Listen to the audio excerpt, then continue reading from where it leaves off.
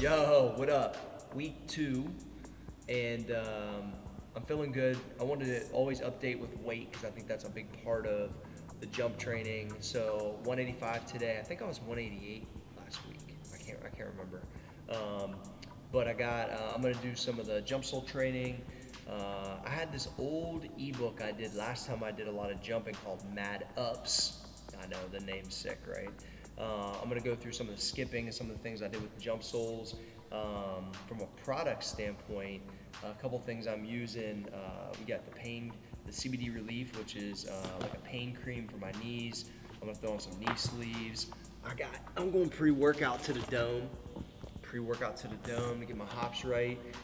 All right, we're going pre-workout to the dome, maxuppermuscle.com. Shameless plug for a company I'm a part owner of. We go right like this.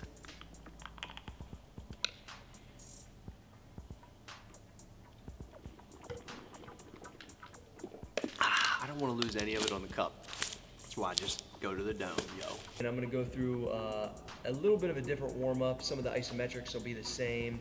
I did a Tuesday this week rather than Wednesday last week. I iced, look, once again, I'm almost 41.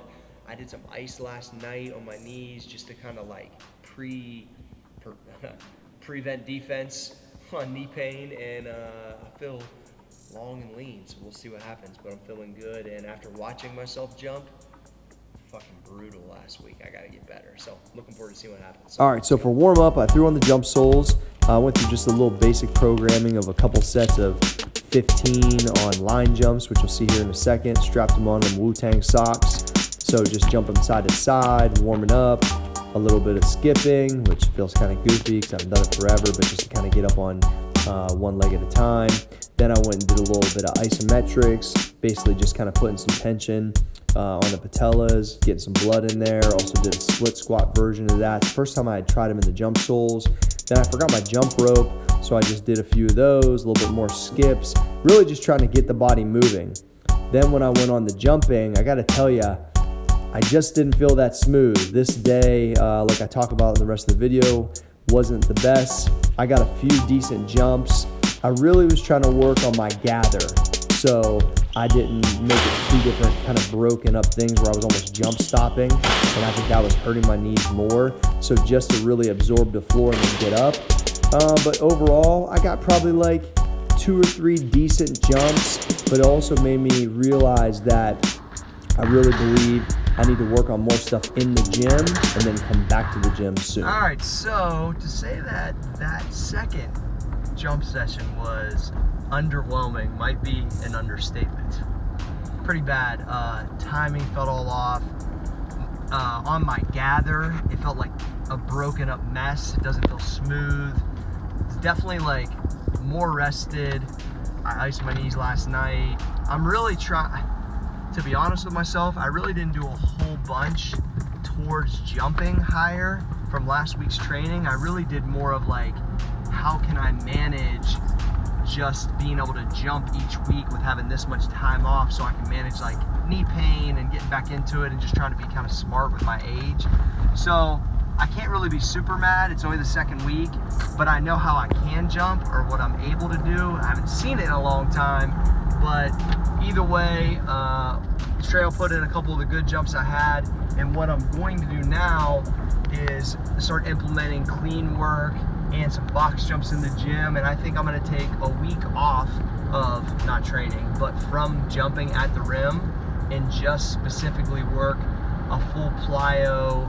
I really, to be straight with you guys, I really only have probably once a week that my body can handle this type of stuff right now. I've been doing bodybuilding and powerlifting for a long time, so the jarring nation of these type of workouts on my joints and stuff, if I want to do this long term, I don't want to just be able to dunk a couple times. I want this to be like part of what I can do for fun each week, is showcase that I can do these things right at this age. So it's the long game, which is hard to play, but that's what I'm playing. So there's some good takeaways, and next week I think I'll do just jump stuff inside the gym, at least, or inside my gym. That's what I'm telling myself right now. But I'm gonna go ice my knees, work on some protocols for that, and just part of the process, playing that long game though. All right, so I just dropped Trey off, and I was pissed about how I performed today, and I feel like I managed kind of the volume well this week, so I'm gonna add in some more jump stuff. So I'm gonna do 1 light explosive clean and 3 box jumps holding weights, just to practice on trying to fire my body again. Because you gotta remember, I'm a bodybuilder, power lifter. I don't really do this type of stuff. So that's why there's another unique challenge, all plus my age. So basically, I'm just gonna do light, starting the process of just firing the body more like effective, and literally go clean 135, jump on this box, land soft with 10s, and just start this process. I mean, that's just what it is. Got to start at the base. It's that long game, yo.